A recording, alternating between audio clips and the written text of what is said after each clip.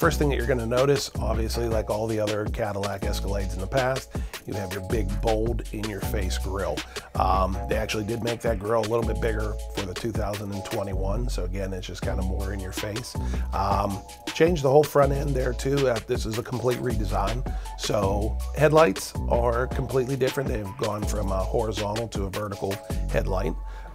And one of the neat things is it has a pretty cool welcome sequence with the lights. So the tail lights and the headlights, anytime you walk up to the vehicle with your key fob with you, you're going to see from the back, you're going to see the lights kind of stream up from the bottom to welcome you, along with also kind of the same type of display up front. One of the other neat things is right on the back part of the instrument binnacle that would be facing out towards the front window, you have a little Cadillac emblem. It looks like a little jewel.